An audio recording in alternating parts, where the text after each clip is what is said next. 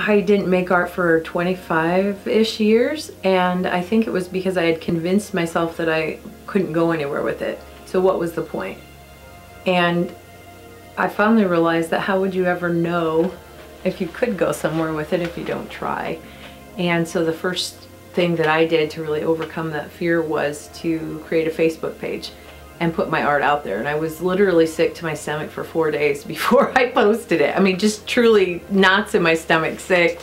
And I finally decided, you know, the way to get rid of fear is to do the thing that scares you. When we make art, we hope that others like it and we hope that people buy it, but at the end of the day, it really is my own bliss to be able to use that creative part of my mind and express myself. And if others enjoy it, then that's a bonus.